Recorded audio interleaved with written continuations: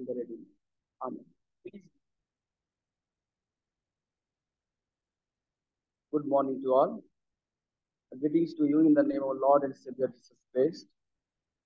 There was a small boy and who lived in England. His father and mother, his parent was not very rich. The boy completed his studies, the primary education he completed, but he could not able to go for higher studies because of financial problems. So he started to work in a shoe company. He became a cobbler. He started to make the shoe, repair the shoe, and in order to help the family, because his family was very poor to maintain the family. But this little boy had the great zeal. He had the strong zeal to the ministry. He had the strong faith in the ministry. He had a strong faith in the God. And he had a strong desire to one day I will be the great messenger. One day I will be the great messenger in the whole world. He was prayed and prayed and prayed. Though he was making the shoe, repairing the shoe, and in between he was praying and praying, God give me the opportunity, God give me the platform that one day I will be the messenger, your messenger. I will carry your gospel, your good news, your words to door in the whole world. And one day the opportunity came. And he became the messenger. He became the great missionary. And he came to India. He came to India with his wife, children, and he started the ministry. Actually, the situation was not good in India. Especially if we talk about the Srampur, the Kolkata, the situation was not good. There was a sati, there was child infanticide, child marriage. There are lots of superstitions. People are going through all the superstitions. They are not educated. So when he came, he saw the situation was very poor. People are not educated. Lots of superstitions. But his wife does not stay in India.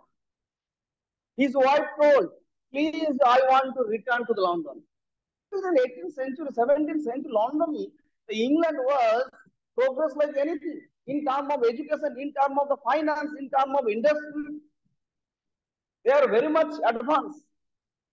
But his wife does not want to stay. Then the messenger, the missionary, he got a lot of suffering. Suffering from the family, suffering from the finance, suffering from the many things. So the time came, he did not have the money to maintain his family. The time came, he did not have the money for his wife's treatment. Unfortunately, his one of the son died, and his wife became mentally paralyzed. And before his wife tried to escape and tried to kill the great missionary with his knife. So the missionary, the messenger, who dedicated his life to be the great missionary, to be the great messenger, he was struggling in the family, in the struggling of the job, struggling of the finance, struggling of the many society. And he started to take job in Darjeeling, in a tea garden. And later again, he came to Calcutta, Serampur, to the ministry. My dear friends, the messengers of God often unheeded. The messengers of God often neglected and got suffering. The question is, who are the messengers? We have read Exodus chapter 32, verses 1 to 8. We have read Romans chapter 10, verses 13 to 21. And it talks about the messengers of God often unheeded, neglected, and got all kind of suffering, the pain. The question is, who are the messengers? As we all know, messengers are the people, the God's people, who carry out the message. Whose message? The Christocentric message, theocentric message, the Jesus message, the God's message, that the Christ is the way, the truth, and the life. There are the messengers. If we see the Old Testament, there are lots of messengers from Abraham to Isaac, Jacob, Moses, Jeremiah, the prophets, minor prophets, the major prophets, they are all were the messengers. And if we see in the New Testament, Jesus, God came in the form of human beings, in the form of Jesus Christ, the word became flesh.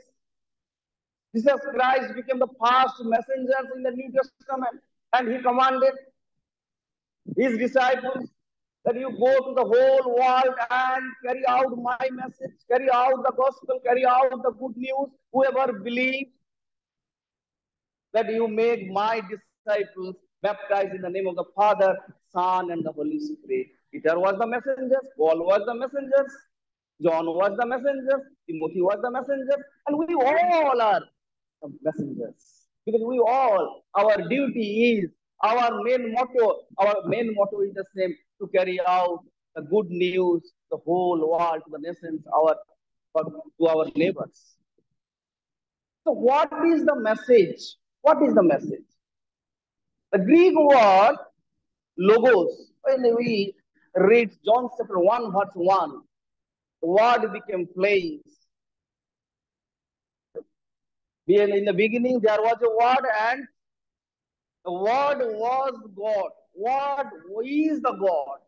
Means, if we see in the Greek word, logos is the word, and this is the good news. Logos became the flesh. In theological language, we can say this is the logos sarx theology, logos sarx philosophy.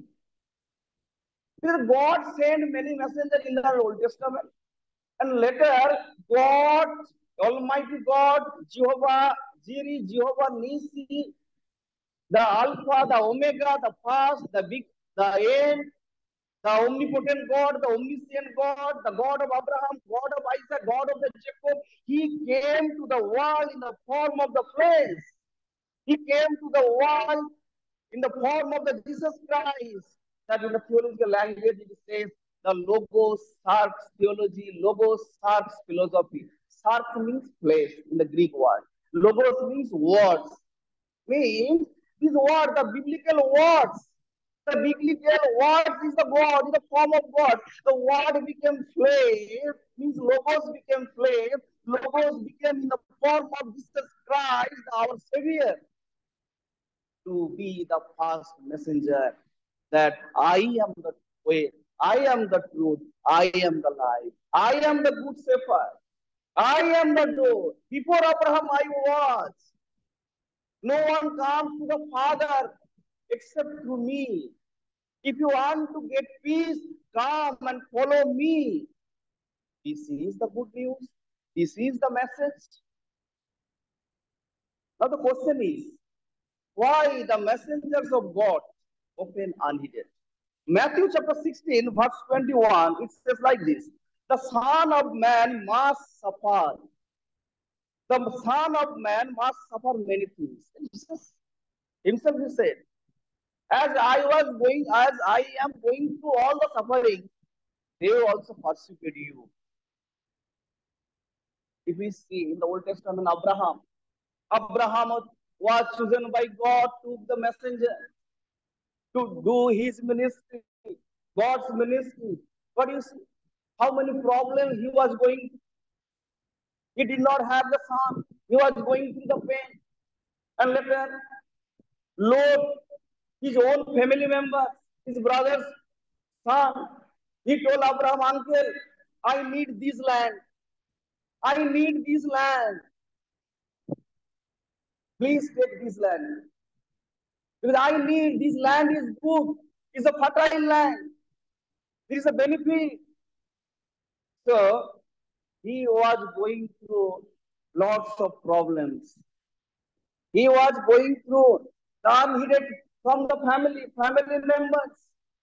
If you see the life of the Joseph, Joseph was neglected. Joseph was unheeded by his own brothers. His brothers sold him as a slave. When he was only 17 years old, he was sold as a slave. For 10 years he worked as a slave. And for the 3 years he was in the prison. The total 10 plus 3, 13 years he lost his life. He was unheeded.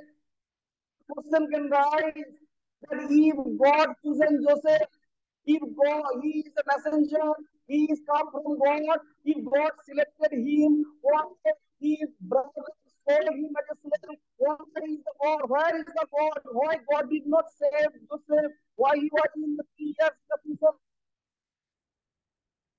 There are lots of examples. You see the life of Moses. Moses was selected to be the great leader for Israelites. And when he took all the Israelites, and in between the journey, the whole Israelites came to Moses and complained, Moses, why you took us? Before our life was very, at least we could get the food, shelter. But now look, we are struggling and struggling and struggling. The question can rise if Moses was selected by God, he is a messenger, he is a God's people, he is a messenger. Why all people came and complained? Why all people came and complained to Moses? The messengers of God open unheeded. And if we see the life of Paul, the life of Peter, they're full of suffering. They going to full of suffering. I want to give some examples of God, of Jesus' 12 disciples. We know Jesus had 12 disciples. Peter. Peter left everything and followed Jesus. And whatever the Jesus Christ gave the command, and he started the ministry. He followed. But he was going through so many problems and suffering, the pain, unheededness, all the things. But he accepted. He was crucified at 64 AD, and he was tortured like anything. Then Saint Thomas, one of the disciples of Jesus Christ, AD 52 AD, he came to India and he was beheaded. And next, Saint John. Saint John, he was sent to the Patmos island as a prisoner. Saint Andrews, he was crucified in Greece. Saint Matthew, his head was chopped by the persecutors. Next, Saint Bartholomew, he was martyred in Armenia. Then Saint Philip, the Roman soldiers pinched an iron rod into his body and hanged him. Then Apostle James, he was beheaded by the King Herod. The Apostle Jude, he was crucified by the Magi. The Apostle Matthias, he was apparently stoned and then beheaded. Then Apostle James, the less, he was thrown from the temple and then beaten to the death. Then Apostle Simon the jailer, he was crucified. Then Jesus' brothers, James, he was tortured like anything. The soldiers, they held him from the 100 feet walls to the down, and he died. There are lots of people. There's lots of people. They're going through all the suffering, pain, and the suffering. Not only the 12 disciples of Christ. If we see the early church, the messengers of God often unheeded, they neglected. They struggle in the family, in the finance, in the societies, but they did not leave the job. They did not leave the job. If we see the history of Kandamal in Odisha, the Christians were tortured. The messengers of God were tortured. They were beaten. The church was burned. But that time the question rises. Many people ask the questions to the pastors, but where is the God? Look, there are the messengers, there are the pastors, there are the missionaries who are tortured like anything. They killed, the other people killed the pastors. Where is the God? When the Kandamalites was there, the question rises, where is the God? If God is far away from them, if God selected them, why God did not save them? When Graham Stein was doing ministry and he was banned by Darasi, the RSS leader, the question arises, where is the God? If God selected him, if God chosen him and he was doing the ministry among the tribal people, among the Adivasi people, and he was uplifting their lives in the term of education, in the term of society, he carries out good news. If he sent by God, why God did not save Darasi? Why God did not say? Why God did not save Ramsden? Why God did not save his son Timothy and the Philip? The small little children also died. If God's eyes has a problem, he does not hear.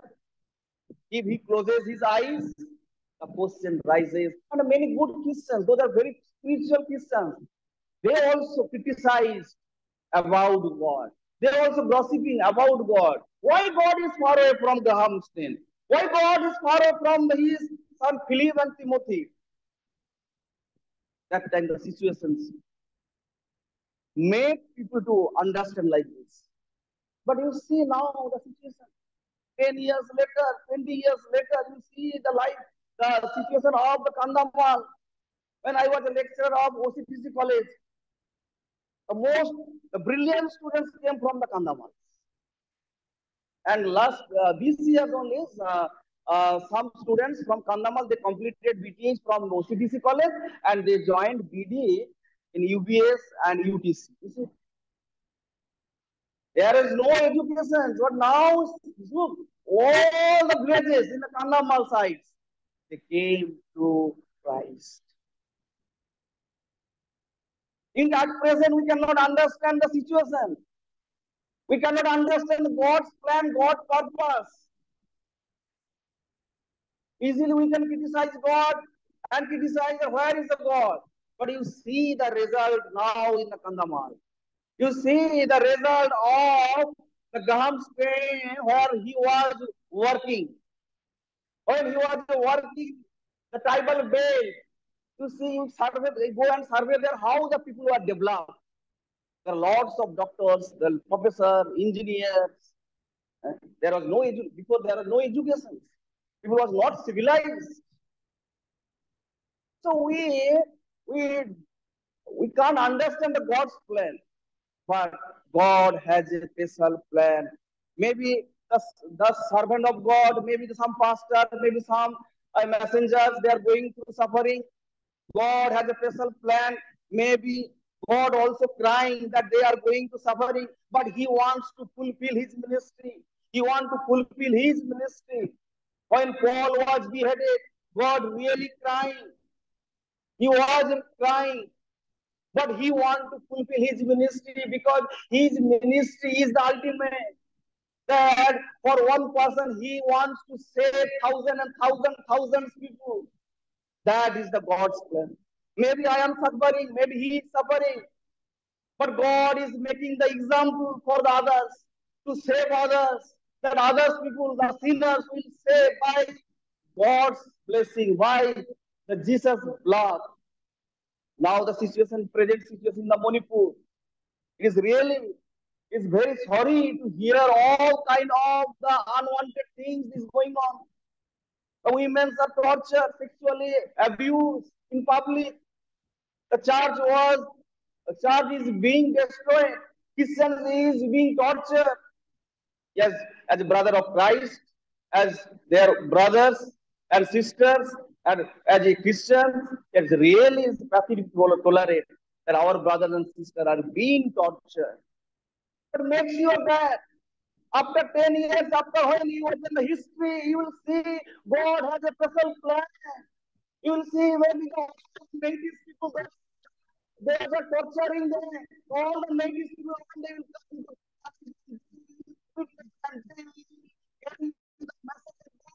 you see Paul was a murderer. Stephen was a murderer. The same Paul he was when he was encountered with Christ in the road of the Damascus, he started a ministry, first journey, second journey, third journey, he was not tired. Even the Emperor Nero tortured him. He put him into the jail. He was not, he returned back. He did not, that he said that Jesus Christ is not God. The Roman emperor told, oh, you tell Jesus is not the way, the truth, and the life. He returned back to the Jewish culture, Jewish religion. But he did not. Though the native people and the black people are now they're making the problem. But you see, one day the result will come that something, the special result will come, but we don't know. Philippians chapter 1, verse 29, it says, for you have given the privilege of serving Christ, not only by believing in him, but also by suffering for him. Then we are Christians, we are coming to the church, we are doing ministry, we are helping. That is good. But Philippians chapter 1, verse 29, it says, you are a Christian, you are telling, I am Christian, I am a believer. It is not enough. If you love Christ, if your Christ is your God, if Christ is the Savior, He is the way, be ready to be suffered. When the suffering comes, when the troubles come, praise to the Lord like Paul. When Paul was in the jail, he never considered that I am in the jail in the Roman prison, Roman emperor. The Roman emperor put me in the jail. He always singing and praising that I am in the jail in the Jesus Christ.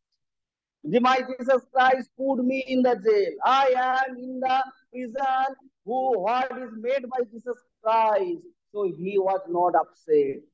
He was not worried. First Peter chapter 2, verse 20 uh, and 21, it says, but if you endure suffering, even when you have done right, God will bless you for it. If you are going through all kind of suffering, but you think that I am God called me, I am doing my ministry. Though I am the problem in the family, problem in the job, problem in my church member not like me, my society does not like me, I am out of from, they thrown me out. But if you carry all kind of suffering for your God, for the Christ, it is a blessing. It is the blessing. My dear friends, suffering will come. And God intentionally puts suffering in our life for His glory. Why suffering comes? I want to give the 3 points and I will close. The time is not there. Suffering makes us bride of Christ. We see the James chapter 1, verse 2 to 4, Romans chapter 5, verse 3 to 4, and Hebrews chapter 12, verse 10. Suffering makes us bride of Christ. Then, suffering makes us humble and ordinary before His throne. Then, sufferings makes us to be a witness that we can be a good counselor, we can comfort others. Sufferings makes us to fully depend on Him. Sufferings makes us to enter into the heaven. Because the last will be the first. The first will be the last. Psalms 107 verse 1 and Psalm 150, it says, if you are neglected by the society, by church, by your brothers, by your neighbors. If you are going through sufferings, whatever the problems is there, but if the every circumstances, you praise to the Lord. You praise to the Lord. Revelation chapter 11, 21, verse 4, it says, if you going through all the sufferings and if you're not complaining, God, give me strength. You chosen me, you selected me for your ministry, but supply your strength. I am ready to get all kind of sufferings. I'm ready to accept all kind of things. In Revelation chapter 21, verse 4, it says, the God will come. The Jesus will come the second times and he will wipe every tears. Every means quote and unquote. Quote and unquote. The past will be last, the last will be past. He'll come and he'll wipe out all the tears. I told that at the beginning, my sermon, the story. The, the young boy who was a cobbler and who came to India, who he was? He was William Penn, who said, expect great things from God and attempt great things for the God. When he was selected by God, God sent him here. He was going through so many problems, pain, suffering, unawareness, the negligence, neglected by the society, neglected by his family. His life was full in the pain and suffering. But at last he told, expect great things from God, attempt great things for God. Not the problem. Whatever the problems come, whatever the torture will come, it doesn't matter. But always we have to expect great things from Him. And we have to continue do our work, like attempt great things for God. May God bless you with the short sharing. Amen.